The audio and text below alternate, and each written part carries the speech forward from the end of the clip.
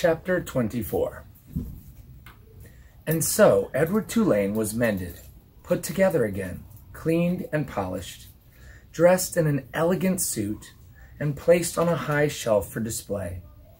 From this shelf, Edward could see the whole shop, Lucius Clark's workbench, and the windows to the outside world, and the door that the customers used to enter and leave.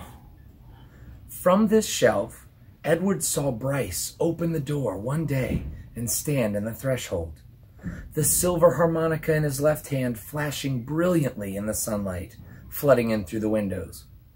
"Young sir," said Lucius, "I am afraid that we made a deal." "Can't I see him?" asked Bryce. He wiped his hand across his nose, and the gesture filled Edward with a terrible feeling of love and loss. "I just want to look at him." Lucius Clark sighed. "You may look," he said. "You may look, and then you must go and not come back. I cannot have you in my shop every day mooning over what you have lost." "Yes, sir," said Bryce. Lucius sighed again. He got up from his workbench and went to Edward's shelf and picked him up and held him so that Bryce could see him. "Hey, Jangles," said Bryce. "You look good. The last time I seen you, you looked terrible.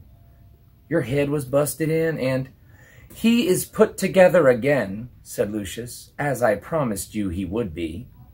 Bryce nodded. He wiped his hand across his nose. "Can I hold him?" he asked. "No," said Lucius. Bryce nodded again. "Tell him goodbye," said Lucius Clark. "He is repaired. He has been saved. Now you must tell him goodbye." "Goodbye," said Bryce. "Don't go," thought Edward. "I won't be able to bear it if you go." "And now you must leave," said Lucius Clark. "Yes, sir," said Bryce. But he stood without moving, looking at Edward. "Go," said Lucius Clark. "Go."